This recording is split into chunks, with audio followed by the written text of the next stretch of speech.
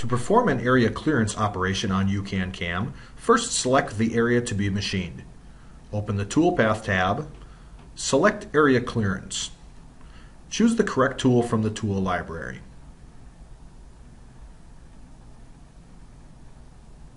Pick the correct plunge type and settings. Set the parameters of the operation for total depth, overlap, and multiple pass depth as necessary. Verify the correct direction on the cutting path, then choose OK. The tool path will now appear as blue lines within the area to be machined. To verify that this is correct, select the toolpath, open the Toolpath tab, and select Toolpath Shaded Simulation. At this point, set the speed of the simulation and click Start.